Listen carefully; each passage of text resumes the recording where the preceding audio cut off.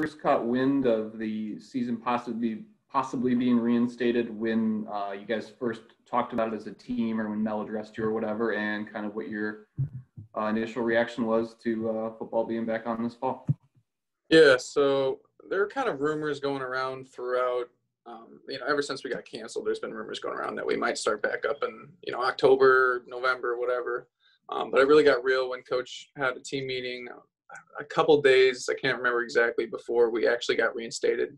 He just talked about how it's a very likely possibility, and just to make sure that we're locked in, ready to go. And then, when we heard news about it, everybody was pretty excited. You could tell today by the energy at practice that, people are excited to play, and we're ready to get out there. Next question is Casey Campbell. Thanks, Ben. Hey, Rocky, how are you? Good. How are you? I'm doing pretty good. I just wanted to ask you about how are you mentally preparing for this season? Because in the beginning, we really didn't know if there was going to be a season. Now there is. How have you kept your head sane throughout this whole process? Yeah, so it's been a little weird, obviously. This has been one of the weirdest times in my life, especially with football being such a big part of it. But it really is no different for me. My attitude when the season got canceled was that we're going to play eventually. So at one point or another, I got to be ready to go. So whether that's in November, whether that's in spring, or whether that was even till next fall. So I just kind of look at it as I got a little bit more prep time than anybody else. I got that extra month. So, all you can do is look forward. You can't look back. So when they reinstated the season, I was ready to go because I've been studying for this last month. All right. Thanks, Rocky. Thanks, Ben. Thanks, Casey. Next question is from Matt Charbonneau, the Detroit News. Hey, Rocky, appreciate the time. You said you've been studying for this for the last month, and really, if you think about it, you've been kind of working towards this for the last couple of years at least. So you miss spring, you have the delays like this. I guess can you put into words what your thought process is when you're out on the field now, and kind of that this is my time sort of approach to this thing, and how do you feel when you hear people say, oh, there's a quarterback battle at Michigan State? Do you feel like I'm the quarterback and I'm going to prove to people that this is my job? Yeah, so I've always felt like I've been the quarterback here.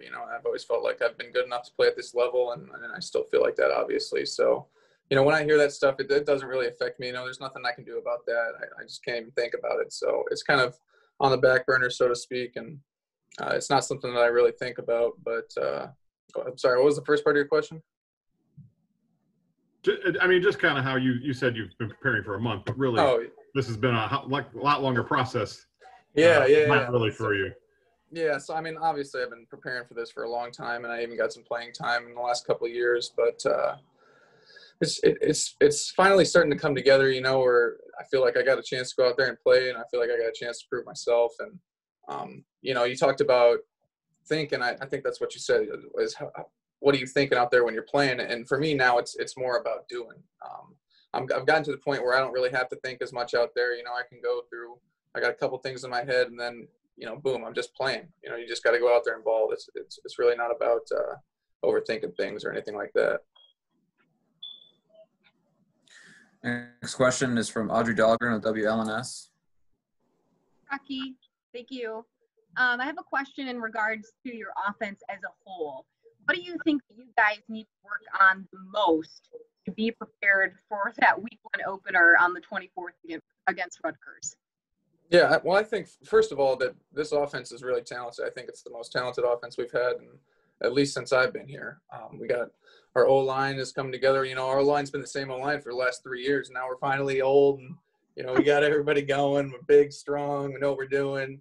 So I'm really excited to see what this offense can do. But, at the end of the day, it's just getting experience. It's, getting reps, building that chemistry with your teammates, on back shoulder throws, whatever, doing double teams on the offensive line. So it's all just about how well can you work together and how well can you execute game plan. So it just comes down to reps. So do you mind if I have a follow-up real quick with that then? So going off of that, so when you look at, obviously, your offensive line, so then how much more confidence does that give you? You worked with some of them before, but how much more confidence does that give you going into week 1 in this shortened condensed season maybe? Yeah, it gives me a lot of confidence, and I can see the confidence growing in them too, which is awesome because, they deserve to have that confidence. We've had a good O-line. We've had some injury problems, obviously, but we've had those players here, and we've had good O-lines and good games at O-line, and for them to finally have that confidence and be excited to go out there and play and work together as one unit, it lifts me up and it gets me excited to go. Thank you. Next question is from Stephen Brooks with 24/7 Sports. Hey, Rocky. What can you tell us about today and what that was like, what you guys were able to do, what you felt was productive and everything, and also looking forward? Obviously, the preparation for all this is just unusual. It's not the same at all. What do you guys know at this point about what the next couple of weeks will look like as you obviously get into game mode and everything? Will it look just sort of like a August camp, or is there some twists or something built into that, just given the circumstances? Yeah, so we can't really do a fall camp because of school. Obviously we didn't have school in August when fall camp normally was, so we can have those endless hours. But now guys got classes and tests and exams, and it's just you can't practice as much as you would in August. So it's more of like a regular season type of vibe where you get the 20-hour work week and you lift in the morning and you go to practice in the afternoon and stuff like that. But it's definitely not fall camp. It's much shorter than that. But practice today, to answer the first part of your question, was awesome. Really high energy. It was supposed to be a little bit of a light practice, but there was a high tempo. Coach Tuck's not messing around now, man. He's getting us ready to go. He's motivated. We're motivated. So it was a good practice. Everybody's flying around. Really excited to see what we got for this next week. Thank you. Next question is from Lindsey Huddleston. Thank you, Ben. Hello, Rocky. I pose this question to both Athletic Director Bill Beekman and to your coach, Mel Tucker, about the social justice impact of what's going on. What is your experience like as a player and as a leader on the team? What has it been like from a social justice standpoint with everything that's happening in the world right now? Yeah, I think it's been good for us to grow together a little bit on this issue. It's been talked about a lot. We've had a lot of team meetings over it. So just to open people's eyes up a little bit and really understand what's going on and understand what we can do, to help this issue and to make it better and make the world more equal and all that. But it's been good to I feel like it's brought the team closer together because it's messed up, man. Some things that are going on right now it's just not right. And especially for me as a leader, I feel like I've been trying to, get these guys to figure out how to make change and find a way to make change. So Coach Tuck's done a really good job with us about that. And our teammates as well have really stepped up and spoke about that a lot. Oh, wow. Thank you. Next question is from Matt Wenzel with MLive. Hey, Rocky, when practice was initially halted and Mel said you guys were going back into the weight room, you got 5 weeks or whatever that was, I guess, what were the gains you thought you made as a team making that shift and really focusing back in on strength and conditioning? Yeah, that was a good little time for us because we didn't get as much lifting and conditioning in over quarantine because everybody's at home. We didn't have the facilities. There's a million excuses, whatever. But to get those 5 weeks was really important. I feel like we made a lot of strides. Coach Novak's awesome, by the way. He's unbelievable and does a great job. And we're making huge strides in the weight room and on the field with speed and agility stuff. But he's done a lot of good stuff with, jumping and explosion aside from strength that I feel like it's really helped us. You can see guys making better cuts and getting faster. Our running form's getting better. It doesn't sound like much, but it can make a really big difference. Thank you. Next question is from Matt Charbonneau, the Detroit News. Rocky, I wanted to ask when the schedule came out the other day, if you paid attention to that, if any of that jumped out to you, maybe Michigan in week 2 or something like that, or are you just in the position of, I don't care what the heck it is at this point, I just want to play games? Yeah. On that. Yeah, I mean that's kind of how I felt. It's just, man, I'm just excited to play. I knew we were going to play, a full Big Ten schedule or whatever, and you got 8 games and playing the whole East and 2 in the West. But who was on the schedule didn't really matter. You know, we knew who was going to be on the schedule for the most part. The 2 West games were a toss-up, but we know who we're going to play, and we know what we're going to do. So, Thanks. Next question is from Jason Lewis. Hey, Rocky, thanks for joining us today. You mentioned the strength and conditioning aspect of what you got out of that 5 weeks, but, talking to Coach, just the fact that you got 5 weeks to still get to know this coaching staff, learn the offense more. I mean, how much beneficial was that side of it too, not just what you guys did in the weight room? Yeah, it was huge. And not only in the last 5 weeks, but over quarantine. Not getting a spring ball hurt us in the sense of we lost some chemistry and we lost some I don't want to say we lost chemistry, but, we didn't get the opportunity to build that chemistry and to get the on-field experience. But with all the Zoom meetings we had and all the plays we were able to install and the offense we were able to learn, it was really impressive, honestly, to see the guys, really locking in. And we got a lot of stuff done, not only just these last 5 weeks, but over quarantine, about putting in the offensive playbook and understanding what we're trying to do. Thanks, Rocky. Next question is from Stephen Brooks. Hey, Rocky. Just sort of curious, like today, obviously the whole last few months have been weird with your season and everything. Was today sort of the most real it felt? Like, I feel like for sure we're going through with this, because earlier, you did have the schedule released the first time and things ended pretty quickly there. And over summer, I don't think really anybody knew. Was today a different sense of like, finally we're moving forward, or is it just kind of, maybe you've had that before? I don't know. Just kind of, could you speak to that a little bit? Yeah, no, you're actually right. Today was the day. You could feel it in the air when you walked onto the practice field. It was a different sort of vibe. Even when they told us we were going to play last week, we had 2 workouts, maybe, or 3, I can't even remember, but it still didn't even feel real, But when we showed up today for practice, you could tell the energy of the coaches, the energy of the players. It was different. So I think we're finally getting to the point where, this is real. We're going to play ball, so we got to get ready to go. Thank you. We have time for one more before Antjuan joins us. Colton Pouncey with The Athletic. Hey, Rocky. I was just curious. I know you didn't have a spring and fall camp's kind of cut short, but in what ways do you feel like you've grown as a quarterback this past year? Yeah, I feel like I've grown a lot with experience, and not only, and like you said, we didn't have a fall or a spring, so it's not really so much on-field experience, but to learn that playbook, like I was talking about earlier, over quarantine, and to really study that film, I feel like I've gotten a lot more comfortable with who I am as a player and learning to use my strengths to my advantage. So, and then aside from that, I got a lot of good throwing work in. I feel like this is the best I've ever thrown the football. I feel comfortable in the pocket. My feet are quiet. I feel really good right now. So it's been a long time to finally get on the field, but I've never felt better. Sounds great. Rocky, I really appreciate you taking the time after practice to join us today. We have Antjuan Simmons here shortly, so thank you for joining us, Rocky. Thank you, guys. Thank you. We'll get Antjuan set up here in just a minute. And that question was for Antjuan, not Rocky. Oh, okay. I gotcha. Antjuan, how you doing? Are you ready to go?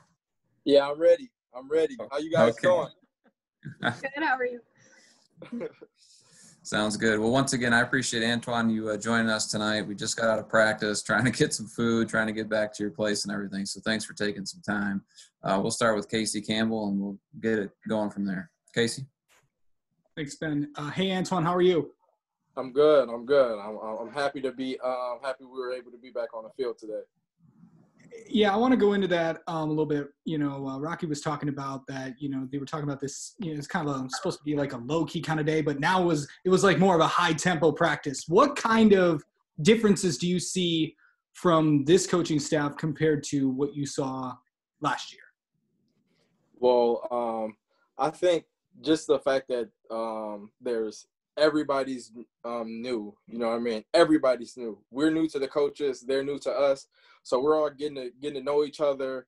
We're all seeing how the intensity we're going to bring, how we are as either coaches or players. So we're all learning, and we're all just excited to be out there. You can really feel the energy out there. Everybody wants to be out there. I'm talking about whenever you look to your right or left, it's a coach out there yelling with some type of excitement. You know, he's either yelling that somebody just made a play or he's yelling at somebody for making a mistake. One of the two, you know what I mean? But, definitely the excitement, the new voices, the new faces, just all of that combined, you know, it makes every day like kind of like you don't really know what to expect, but you know it's going to be exciting. Yeah, and if I could follow up, Michigan and Michigan State, week 2, gearing right in. That's got to get you. That's got to get you going. Oh yeah, But week 2, right off the bat. Are you excited about that? Yeah, definitely. That's why you come here. Big games like that. It's not going to get any bigger than that. Right out the season, right out the gate. They're going to come ready to play. We're going to come ready to play. It's going to be a good game, you know. So we're definitely excited. Definitely excited. All right. Thanks, Antjuan. Thanks, Ben. Thank you. Thanks, Casey. Next question is from Matt Wenzel with M Live. Hey, Antjuan, I was wondering when you first kind of got the sense that the season could be reinstated. What was your reaction to being officially reinstated, and what kind of conversations you have kind of leading up to that with teammates and coaches? Well, it was kind of like hard to, believe everything that was, everywhere you looked, there was somebody reporting that the Big Ten was going to play. So it was kind of hard to believe everything. But me personally, I wasn't believing anything until the Big Ten officially released something, because prior to this, we saw people constantly saying meetings this or outcome is going to expect this, or you know what I mean, and sometimes that wouldn't happen. So it was hard to believe pretty much anything that was coming out in the media.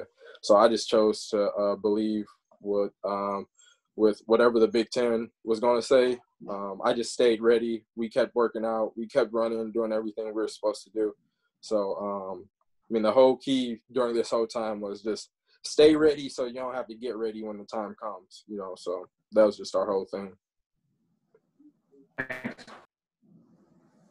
Next question is from Lindsey Huddleston. Hey, Antjuan, good to see you again. I've been 4 for 4 with this question to the athletic director, the coach, and your quarterback, Rocky, a moment ago. What role does social justice play for you from a mental toughness standpoint, with everything going on, being back into play, the virus, but also the other issues you've been hearing about in both the NBA and the NFL? How does that impact you as a player? Definitely impacts me. You know what I mean? I'm an African American myself, you know, so when these issues started happening, it was important for me to educate my teammates or educate coaches, whoever was around me, just of what was going on, how we can make the world a better place, how we can impact our community. And I think we did a very good job with that. Coach Tuck had different faces in front of us. We had meetings, just us players, how we could do things and talk to each other. And we had a great players meeting. I think it was 3 weeks ago, 3-4 weeks ago, about everything. And it was amazing. Just we had people who didn't really understand what was going on, speak up and speak where they were coming from.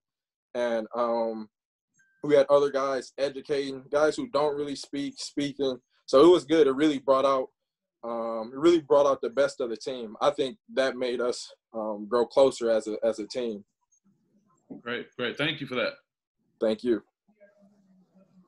Next question is from Stephen Brooks with 24/7 Sports. Hey, Antjuan. Hope you're doing well, man. I wanted to ask you about today's practice and just, which day one sort of what you guys got accomplished, what you liked about it, and also just looking forward, just hearing from Rocky, obviously it's not going to be a traditional sort of camp and run up to a season. How does that have to change things from your guys' perspective in terms of what you emphasize and how you guys sort of maximize all the time that you do get? I think it's just important to just keep working, you know what I mean, and just being flexible. Everything has been changing daily. We're finding out new stuff daily. So, at this point, it's just good to have some type of stability. Like, You know, we're playing this game. We're going to play this day.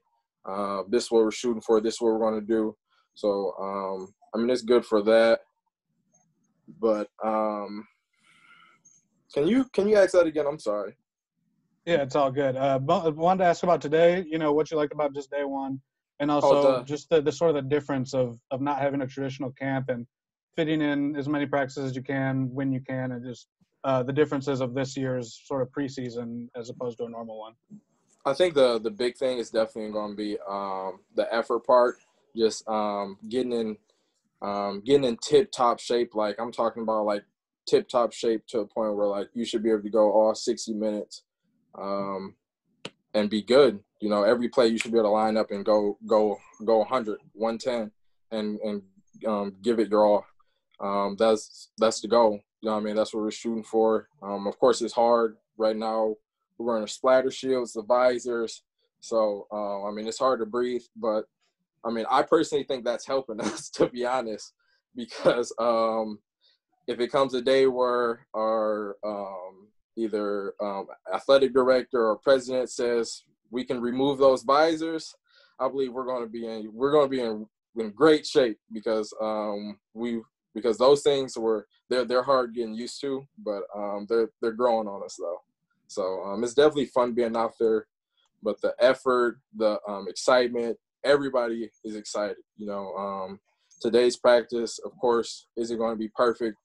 The first practice being back, not our first official practice, but of course not going to be perfect. Got a few things to fix, but the effort, the excitement, talent, everything else is there. You know what I mean? We just got to keep working hard and showing up with a work mindset every day. Appreciate it, man. Thank you. Thank you. This question is from Matt Charbonneau, the Detroit News.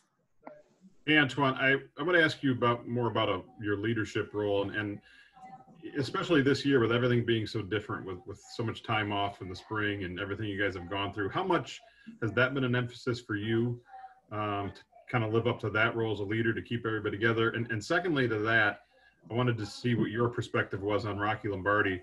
You know, you guys came in at the same time, and now he's really kind of starting, it looks like, to emerge as one of those guys that's being a leader as well too. What have you seen from him in that aspect, and I guess how important has it been for you over these last few months? Well, for Rocky, I've always been a Rocky Lombardi fan since we stepped foot on campus. You know what I mean? I've always rooted for Rocky. He's always been a guy that people listen to when he spoke.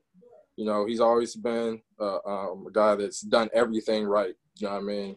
Showed up to lifts on time. He worked his butt off. It's just the fact that he's playing behind Brian.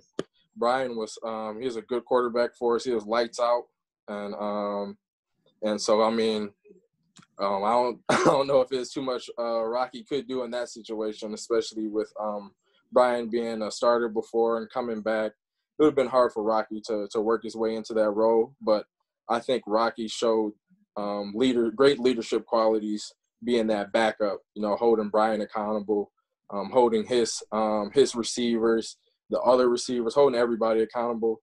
And then for myself, I mean, I just love talking to everybody. I'm just one of those guys. If I walk past you in a building, I'm going to say what's up to you, or I'm going to say, like, what's crack-a-lack, and I'm going to mess with you, something. It doesn't matter who you are, coach, player, anybody. If I see you, I'm going to say something to you. So it's just important to me, just having that relationship with everybody.